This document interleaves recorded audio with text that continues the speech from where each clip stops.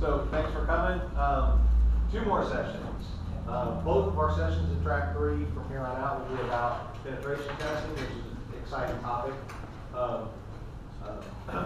Sampson Chandler, security analyst from RSA, spent 10 years or so in a lot of different industry, Fortune 500 companies, helping them with pen tests, assessments, vulnerability, risk assessments, and those type of things.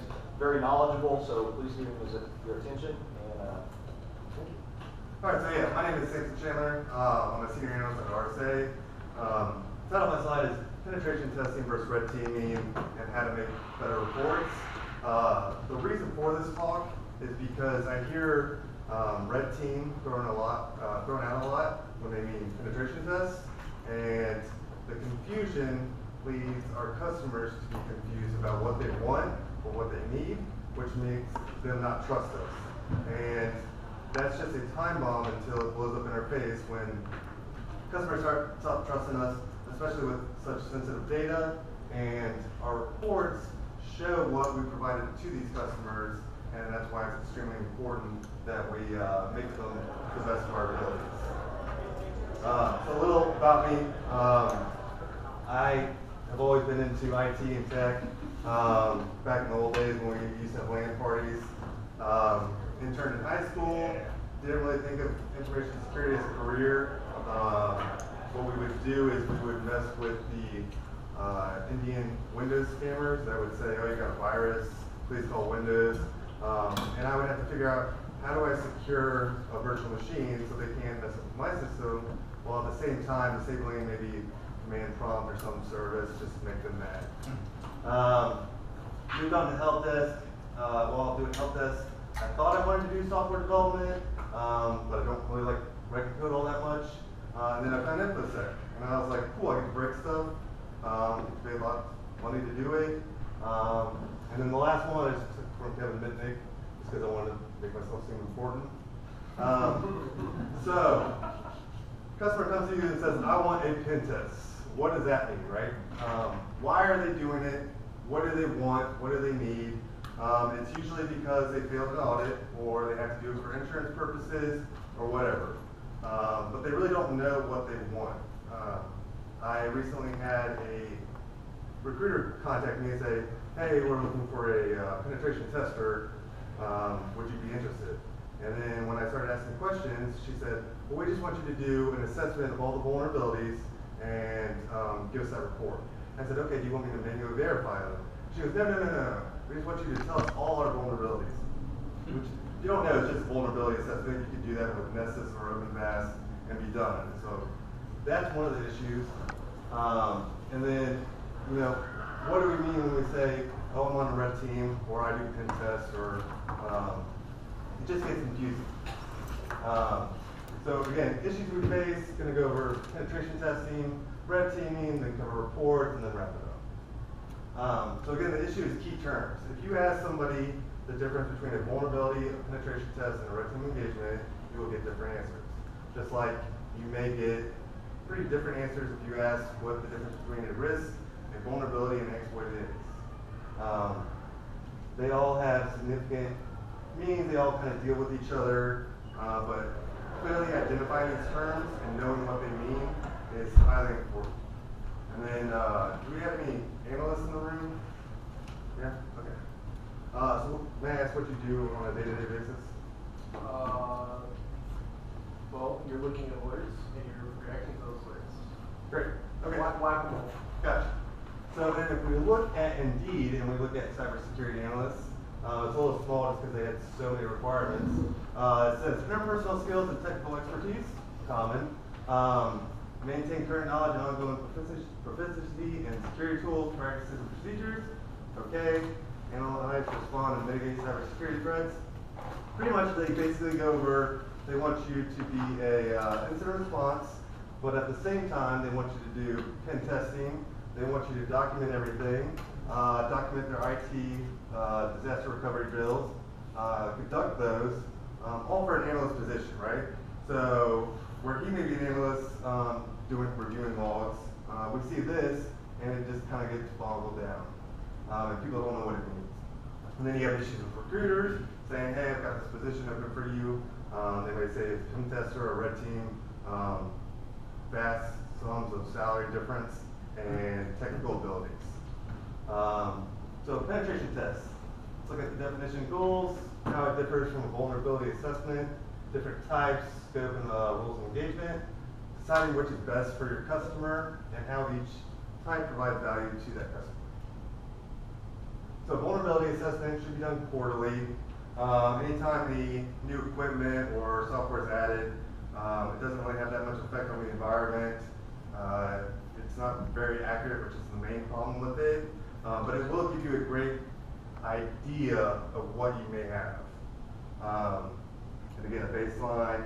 It detects all possible vulnerabilities that it knows about. And again, it could be wrong. You will get a lot of false positives. And then we look at a penetration test. The goal is to compromise target systems and gain access to information to determine business impacts. Basically, the goal is to identify as many vulnerabilities as I can, verify by exploiting those, and then determine a risk score, to determine business impact of those.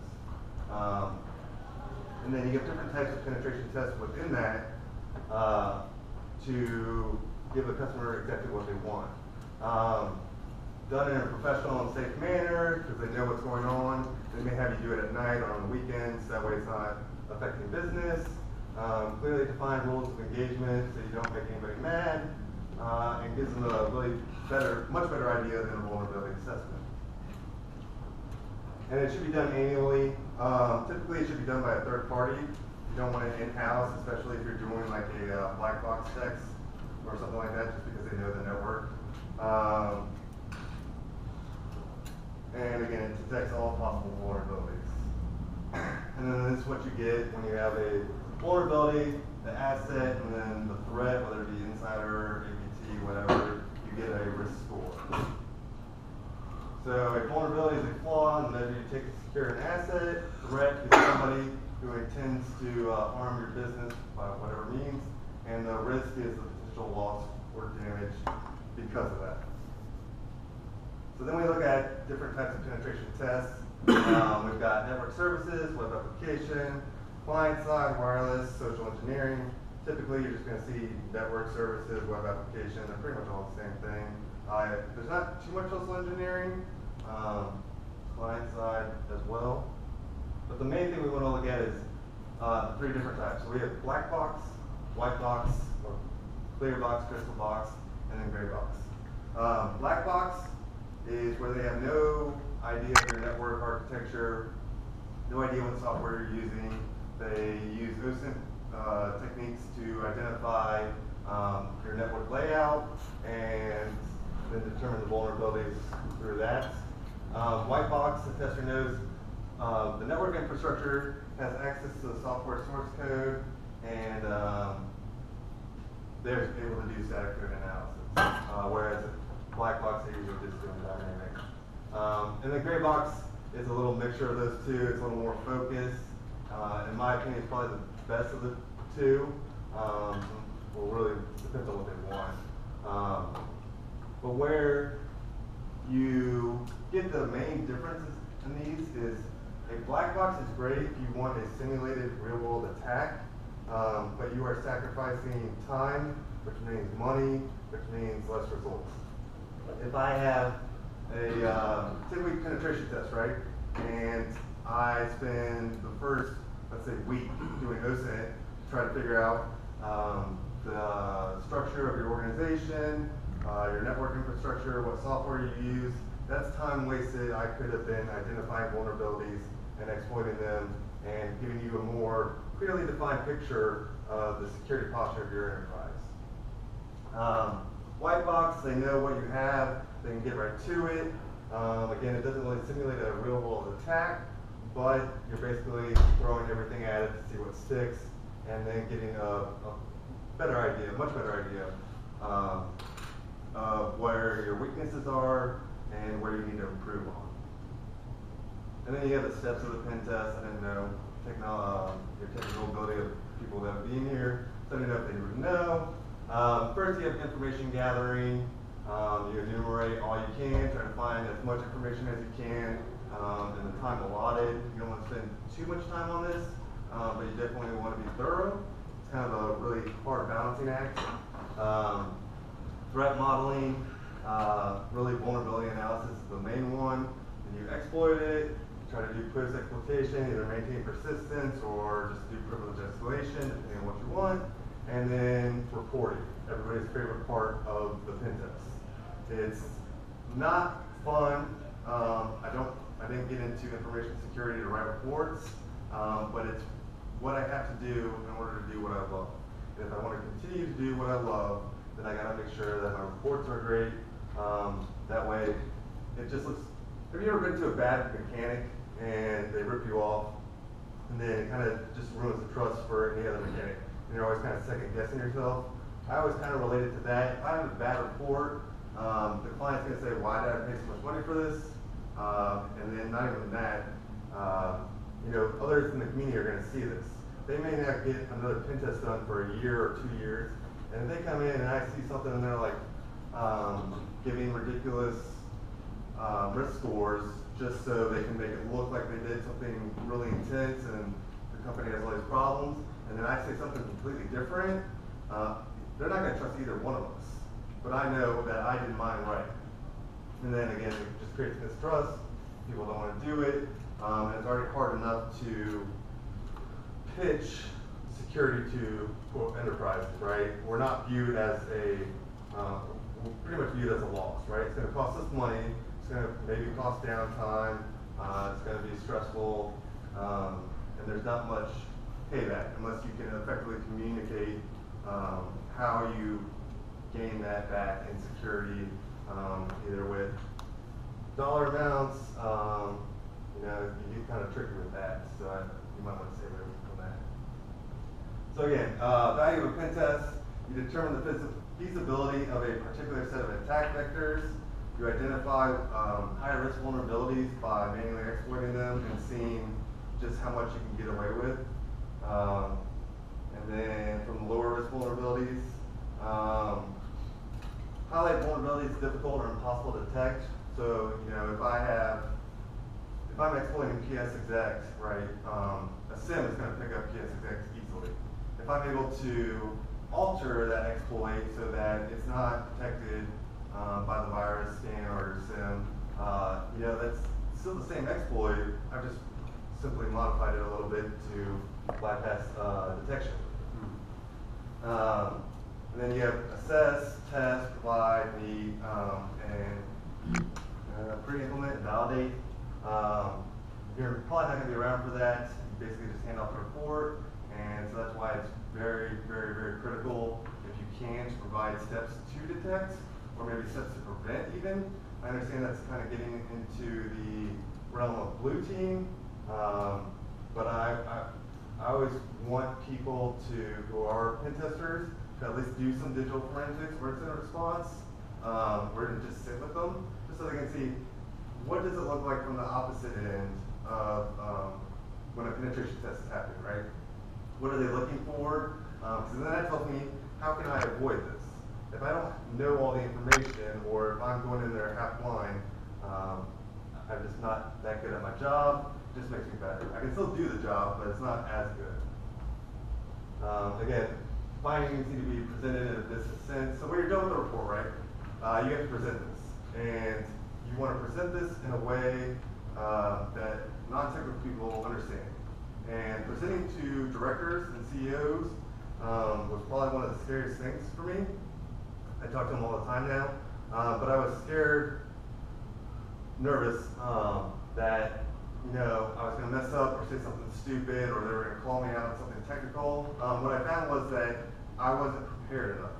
I didn't have my findings to back up my, I didn't have appendices to back up my findings. I didn't have enough information. So anytime you talk dollar amounts, you better have something to back up how you got that dollar amount. Anytime you talk about downtime, you need to show how did you get that. You can't just be like, it took us down. Our disaster recovery policy states that we should be back up in 12 hours. 12 hours of production downtime equals this amount, right? You need to go a little more in depth than that. What's the maximum downtime they can have for production, and really put that in terms they understand. And then defining scope and RO rules of engagement is probably the biggest difference between a pen test and a red team engagement. With a pen test, its scope is more narrow.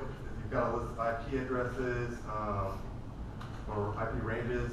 The rules of engagement usually know art poisoning, not too much social engineering, things of that nature. Whereas a red team engagement, it's basically you have one main objective. You need to complete that objective. Complete it by any means you feel you need. Of course, there are some exceptions. You don't want to go too crazy, but it's not as restrictive. So pros and versus cons, right? This is between a penetration test and a vulnerability scan. Cost is always going to be, anytime you have more time on the pen test, it raises the cost. Outages to critical systems. I don't know how many of you have heard the Nmap scan is going to take down the server if you run it, so be careful. You could also do other stuff that may, lock out a admin account and then they can't get in and are freaking out.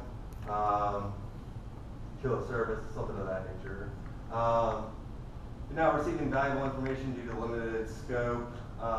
If your customer, you need to clearly and effectively communicate that having a broad scope will give you a broader picture of your security posture. If you limit me in what I can do, then you're not getting much out of it. You're not getting the most benefit out of your pen test. And then red team engagement, it's originally from the U.S. military. So they came up with it as a way to better their defense. So that's where we got the term. So we're going to go over the definition, goal, misconceptions, method examples. If your company really need it, citing if it's best for it, and then building a team. So I want you to think of this. Pen test equals pirates, red team equals ninjas, right? Pirates go in there, make a mess, grab whatever they can. Ninjas try to be stealthy, do what they need to do, and get out. So red team, again, it's more goal-based. They can identify physical hardware, software, and human vulnerabilities, social engineering, trying to access a database or server room. Gives you a more clearly defined idea of how an attacker would attack your organization and helps identify and address all security weaknesses. But the main thing is to help the blue team. How are we going to help the blue team to identify attacks and mitigate them, and as well as prevent them? The full scope, multi-layered adversarial attack simulation created to measure how well an organization, staff, network, blah, blah. Basically just telling you, and a red team should be more internal, right? Because you want them constantly improving the blue team. So that's why when a pen test you have a third party, a red team should be more internal. So what's the main difference? Again, it's supporting the blue team is the major one. The goals, the length of engagement, where the pen test usually is about 10 to 12 weeks. A red team engagement can be anywhere from 14 to 18 to 20 weeks. They have members have a more clearly defined role, whereas I could have somebody doing an Nmap scan, another person checking out the web app. And a red team, you have maybe somebody doing social engineering, maybe somebody doing exploit customization. They are very, very knowledgeable in the business. And the methodology is different. So you have reconnaissance, which is more heavily dependent on reconnaissance. You weaponize it, you deliver it, exploit it. It's more about taking your time, and if they get detected, it's a good thing, because it means the blue team is brave, but it also means that they failed their mission, right? So it's kind of a trade-off, it's a weird one. Reconnaissance, OSINT methods, weaponization, collecting information, infrastructure, about infrastructure, crafting custom malicious files, delivery, the active launch, how are we deploying this exploit, installation, is it cyber or physical, command and control, maintaining persistence, and then actions on objective. Do we need to exfiltrate some data? Do we need to gain access to the server rooms? What do we need to do, and how did it do it? So what do you need, right? So vulnerability assessment, if you just want to scan and enumerate, penetration tests, are you looking to actually test your systems? Are you looking to get a more clearly defined idea of what your security posture looks like at your enterprise? And then the importance of those vulnerabilities that can be exploited, and then red team engagement. Do you want to learn everything you possibly can about a specific role? If you want to improve your blue team, then again, that should be internal. So you want to build an inside team, and that you really don't need that for small, medium businesses and most big businesses at all. I get to hear about a breach caused by an APT. It's usually something dumb and end user related or phishing. The simple stuff works. I don't need to customize an exploit if I can get into your systems with a phishing attack, right? I know people are tired of hearing end users and we need to train them better, but you don't need a fancy SIM. I say that working for RSA, so it's reported. But your best IDS and IPS is going to be people. So the more better trained your people are, the better they are identified. If they see something weird, they're going to call it in. But again, that's your best line of defense. So again, penetration tests limited due to time and scope. Red team campaign seeks to remove these limitations and give you a more clearly defined simulated attack. And then reports, right? So this is our end product. It shows the work we did. I always kind of related it to a resume. Like, you don't want to make a spelling error in your resume. You want to impress them. You want to grab their attention. You want to talk to terms they understand. You want to do the same thing with a report, right? You want to make sure that they understand what.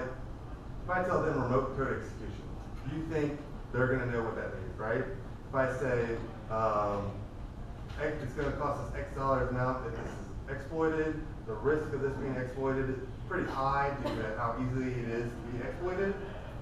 They understand that, right? But again, you need stuff to back up that, and that's why you have appendices and stuff like that to provide more detailed documentation if they need it. But you want to keep it pretty simple, right? So communication issues that I regularly hear is I can't, they don't listen, I don't have time. What that tells me is that it may be an issue of they can't, but it possibly could be how are you communicating these. There's plenty of different ways you can look at this. I'll keep going a little at a time. But what I want you to take away from this is that really communicating with your customer during those initial meetings about what you want or what they want, and helping them figure that out and explaining them in depth will make your job 1,000 times easier. And then really putting the time and effort to developing better reports just makes us look better as a whole. Some ways you can do that is usually have a template for your methodology. You usually already have the scope defined. The executive summary can be a little bit tricky. You need to kind of feel that out for what are they wanting. Do they want something detailed? How detailed should I go? Do they just want to hear, you have this is the score we gave you, this is the risk it's going to cause. Keep it short, simple, and sweet, but then as well have stuff to back up if they ask more questions. If you have somebody else like a CISO or somebody, director of IT, asking you, well, could you go more into how you exploited this, where we might see this happen, blah, blah, blah. Preparation, and then if you don't know, if you ever do CTF or anything like that, document everything. So if you're new to this, start recording your screens, start saving your scans, just practice doing that and then practice doing the reporting. Offsec has a template. That's great, and you can just do that for your CTFs and get kind of in the habit of how do I write this report. And then at the end of the slides, I've got a bunch of public pen test reports that you can look at to see how they do it, see what maybe you like, add it in there, or use it to add on to your reports. And then this is just pentest.ws. It's a cool little note-taking. It imports XML files, pretty much any scan. It's got CyberChef, just a bunch of stuff. Basically, organization will help your report writing because you have a clearly defined thought process, taking lots of notes, screen recordings, everything like that will help you go back through it. I can't tell you how many times I have sat there trying to exploit a vulnerability, exploit it, and then be like, oh, I didn't take any notes or screen grab or anything like that. Now I have to redo it and waste my time. I'm going to cancel right there. If you guys have any questions, let me know.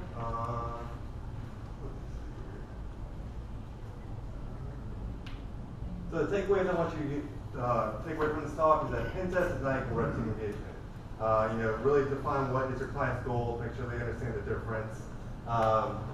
Having clearly defined objectives and taking good notes will make your job so much easier. It's not even funny. Reports are in product. They last a long time. I've seen some that are old, 5 years old. It's how we justify our positions, our salary. I like making a lot of money. I like having job security. I want to continue to do this, and the best way we can do that is providing more value to our customers. And then doing little things will provide substantial value. How do I detect this exploit? How do I prevent it?